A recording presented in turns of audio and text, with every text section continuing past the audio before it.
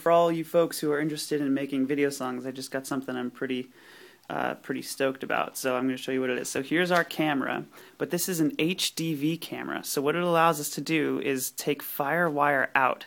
So right now the camera is looking at that wall. You can see over there. It's looking at that wall. So I go FireWire out of the camera, and then instead of recording to tape, I go straight into the computer. So you see the FireWire cable goes right into the hard drive. The hard drive is plugged into the computer. And then in QuickTime, I create a new movie recording, and it shows me exactly what the camera is seeing. So then I press record, and now I'm going to walk over here in front of the camera. So there's the camera, and now I'm dancing in front of the camera, and blah blah blah. Okay, now I'm going to walk over to my computer and hit stop in QuickTime. And so then when I watch it back, now I'm going to walk over here in front of the camera.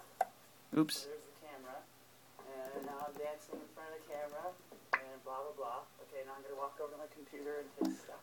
So the cool thing is it records right onto the computer. So when you get a good take, you just drag the movie file into a good takes folder, and then you don't have to like sort through hundreds and hundreds of captured clips on your computer, and then you don't have to capture anything because all the files are right on your computer. So I think this is going to really help the VideoSong workflow a lot, and we'll be able to make songs quicker and faster because we won't be having to sift through hundreds of hours of footage to find the good takes. So that's a little quick tip from Pamplemousse Studios and from, whatever. You know what I'm talking about. Goodbye.